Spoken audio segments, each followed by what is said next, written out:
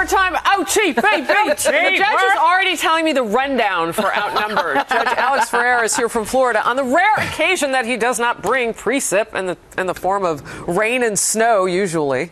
From Florida. It's part of the wonderfulness of me. Yeah, you show up. You're like the heat miser. Remember those things? It's only in reverse. All right, I want to go straight to the live chat because there are a lot of people on it right now. And I'm just going to read them. I'm going to read what you guys are posting. Only good things, please. I'm just going to read them. CTAE, I don't know what that is, Cite. What bothers me and what is scary about this election year is that the media treats this like it's a game and they are the scorekeeper. Phrases like, who and what will Donald Trump think of next? Can't wait. Record turnouts. This is a ratings frenzy. That is great for the media, but sucks for us because at the end of the day, we get screwed as always. Wow. Paraphrase, no, that was a direct quote. You know what? I'm hearing a lot of people say this. Yeah, they feel like the policies and the issues, yes, we call them wonky, but that's what they vote on, actually. I think it's a great point that how the media is turning this into a ping pong match. But we're in it. Yeah, and I never underestimate the intelligence of the voter or the viewer out there because they do want to know what are the nuts and bolts of these trade deals that have annihilated cities like Baltimore and Detroit. Kennedy, I think you they look puzzled.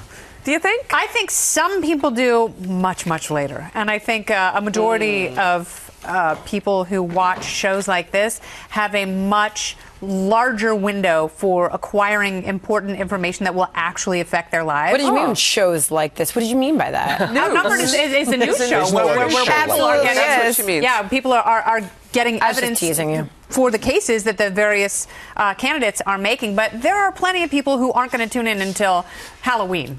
And then they'll be like, oh, wait a second, what does Donald Trump really think? That's great. I'm going to go vote. Oh, speaking of which, what are you going for as Halloween? No, I'm kidding. It's a little early for that, too. Last year I was Queen Amidala. All right, so let's see. For the judge, Alex, Governor McAuliffe signed an executive order allowing felons to vote in the state of Virginia. Aside from the obvious push to garner votes for Hillary, is the executive order legal? Probably not if there's an existing law in the state of Virginia that prohibits them from voting. Is that state by state? I don't know. That's the first time I've really had to consider whether that was a national question or a state question. I'm wondering if it's a federal crime, if you're convicted of a federal felony. Yeah, a federal felony would be handled by federal law, but I'm just not sure if it's a state by state. I think it is a state by state decision, and if the legislature has spoken on the issue and he does it by executive order, then that is a separation of powers problem. And I understand the argument of allowing felons to vote, but I would say you restrict it to felons who, number one, haven't committed serious felonies. I mean, I understand the guy who was possession of drugs or something like that.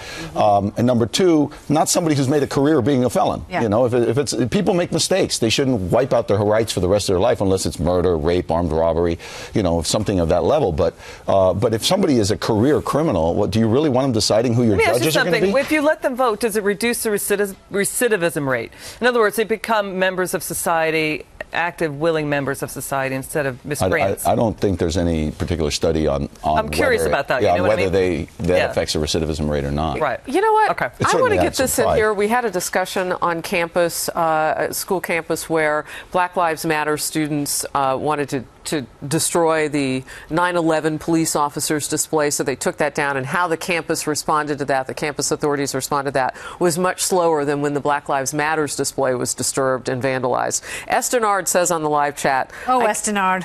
I cannot take Black Lives Matter seriously until they start working in black communities to end the loss of black lives. Yeah, what were they?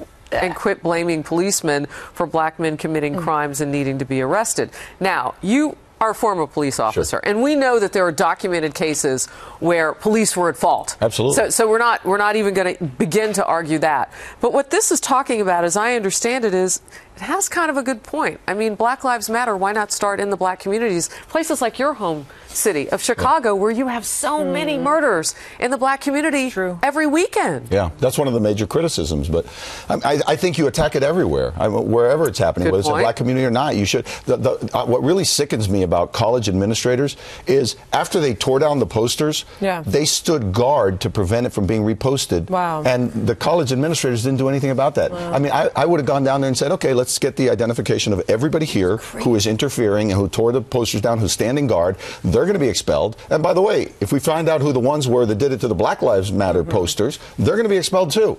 I mean, that's when you start getting a reaction where people go like, okay, I disagree with that poster, but I'm not going to get expelled over it. Instead, they let people run rampant in a place that's really supposed to be for education. In areas they agree with implicitly. Joseph Stinelli, a lot of people get their news from Facebook. Why? When they can get both sides from Fox News, and that's the truth. Thank you, Joseph. Thank you, Judge, for coming up. Thank you for having me. From Florida and bringing us some good sunshine. Good to see you. We'll see you back at noon Eastern on the Fox News channel with Outnumbered.